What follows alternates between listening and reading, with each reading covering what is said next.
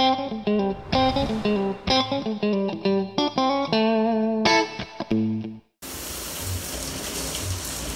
so I'm in my soon-to-be office insulating the walls, and I'm doing what's called a dense pack. So a dense pack can get a tube like this. So this is step down from a 3-inch hose at the machine to this is I think a 1-inch inside diameter. And this hose is presently about 6 feet into this wall. So the whole thing with dense pack is when you first put it in, you have to get a good chunk of insulation in, but what dense pack means is, if you've ever heard the phrase 3 pounds of crap in a 2-pound box, that's what you're doing.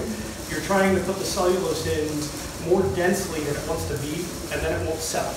If you don't dense pack, like a year or two later, if you look with infrared, you'll get like an 8 to 12-inch hole at the top of the wall where it settles down, where if you pack it in there crazy tight, it won't settle, and it will continue to do its job for a long, long time to come.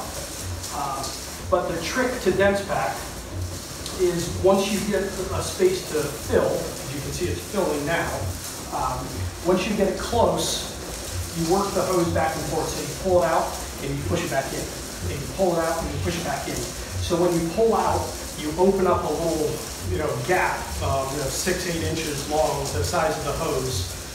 And then it fills that, and then, oh, there we go. And you jam it back in until it stops blowing, like that.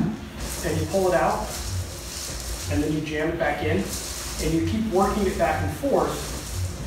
And when you do this a lot, like this wall is a pain in the tuchus.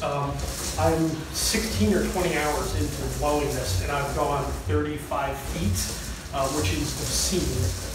But it's because this wall is 9 inches thick, and it's really, really difficult to dense pack. But when you do this, every time you shove it in and pull it back out, and shove it in and pull it back out, you're pushing it beyond its natural density, and now it won't settle. So this is really critical. And so what I say is, with dense pack insulation, the results are 100% in the hands of the guy on the hose doing the work. So this is something you want to be very careful choosing installers for. And the biggest thing that I can say to recommend is look for someone who does weatherization work, weatherization assistance program, because they do low-income work, and dense pack is like really, really common measure. And they go, at least in Ohio, and check after the fact with infrared and see if everything got hit. So the guys that do that are typically pretty good at it.